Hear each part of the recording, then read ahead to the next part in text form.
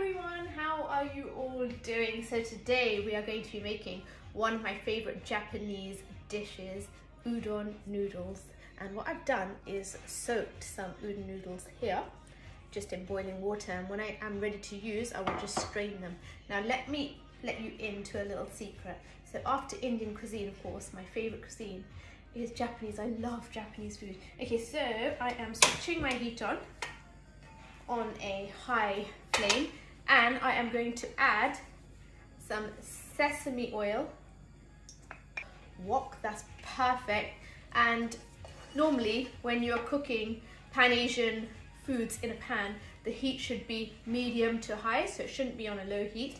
What I'm also going to add to my sesame oil, just give that a few seconds, is going to be some chopped garlic. So what I've done is I've done all my mise en place, I've done all my prep. I've chopped the veg, I had some Chinese mushroom here that I'm going to be using. You don't have to use, you know, shiitake or oyster mushrooms. Is up to you. If you want to use mushrooms, you can, but it's what veg you like, you can put in. So some garlic in.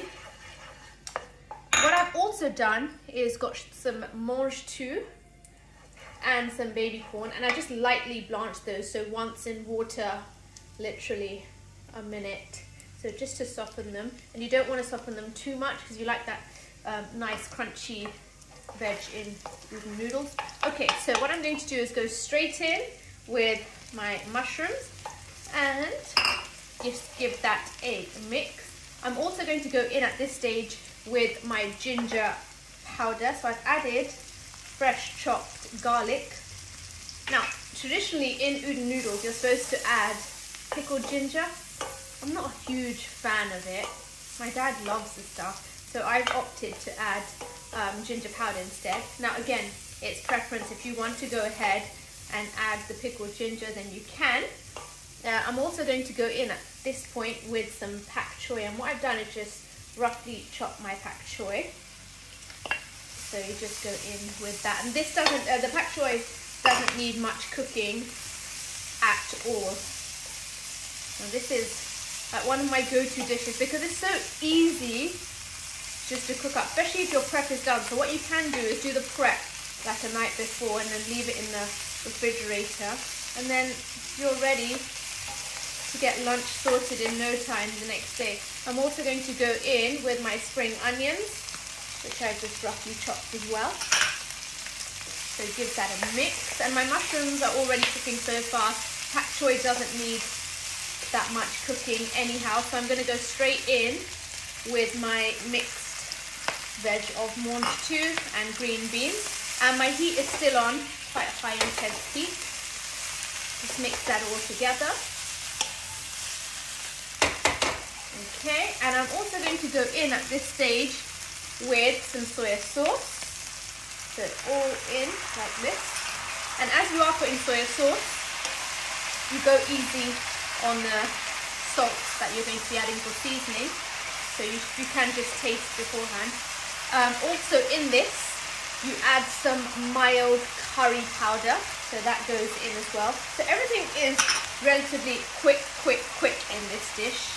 Alright, just mix that curry powder in. Smells good, that's what I can tell you. I'm also going to go in with some fresh chopped coriander. Now this is my own little twist on udon noodles. You don't have to add fresh coriander. I just do because I just love coriander. And one of my secrets to this dish is adding, don't tell anyone, sriracha. Just a touch of sriracha, which is going to give you that full, delicious chicken chili flavor. I mean, if you want this even hotter, by all means, go and chop up a hari mirch, a green chili in there. Okay, I'm also going to go in with some black sesame seeds, like this. I'm going to leave a few for garnish because you can garnish from the top and have them in that way. Raw, that's absolutely fine. See, look at that, look at that. So delicious already. Right, give that one more mix.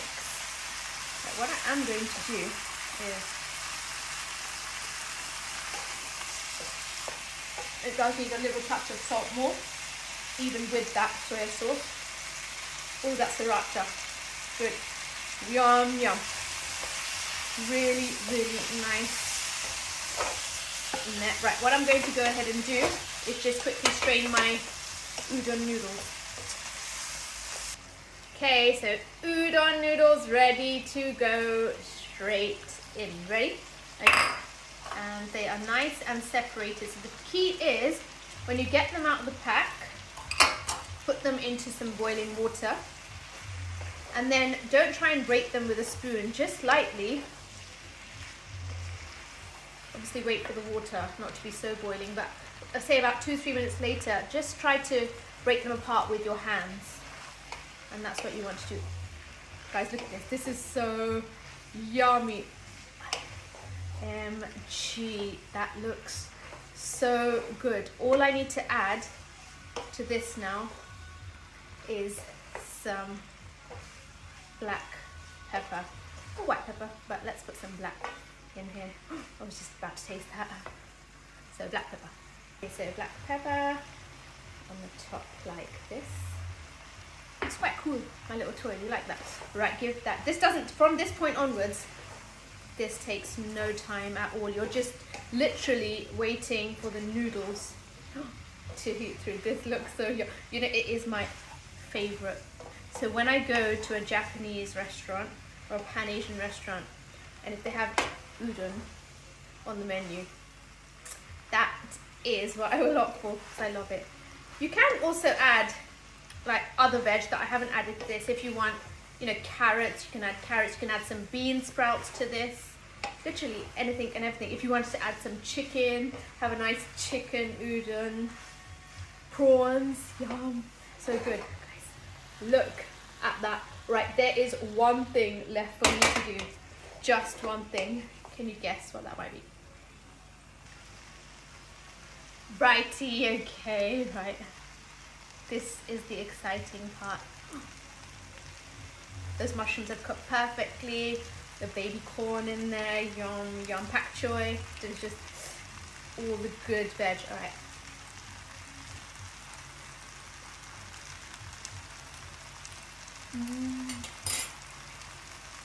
Just a little bit of salt, that's it. Literally some salt, and that is perfect. Guys, this is so good, so yummy. And it's been on a medium to high heat all the way through. My noodles are perfectly cooked, heated. You can even taste that coriander, those black sesame seeds, just perfect. Right, switch off the heat. Show you all a close-up. And a good song to go with it too. Right, guys, that is my udon done. I hope you have enjoyed that recipe. I'll see you next time for another recipe. In the meanwhile, stay safe and stay healthy. See you soon. Bye bye.